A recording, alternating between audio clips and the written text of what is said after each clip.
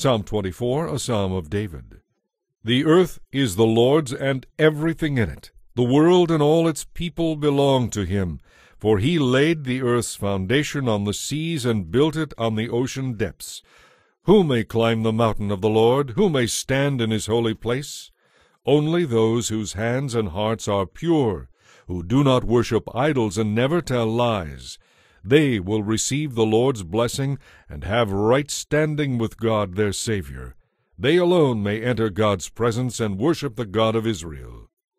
Interlude. Open up, ancient gates, open up, ancient doors, and let the King of glory enter. Who is the King of glory? The Lord strong and mighty, the Lord invincible in battle. Open up, ancient gates, open up, ancient doors, and let the King of glory enter. Who is the King of glory? The Lord Almighty, he is the King of glory. Interlude.